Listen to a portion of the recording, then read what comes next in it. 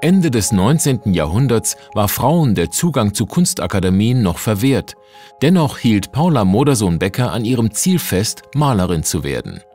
Zu Lebzeiten konnte sie allerdings nur eine Handvoll Bilder verkaufen. Heute gilt ihr Lebenswerk als wegweisend für die Moderne. Ihre Arbeiten sind hoch bezahlt und in Bremen ist ihr ein eigenes Museum gewidmet.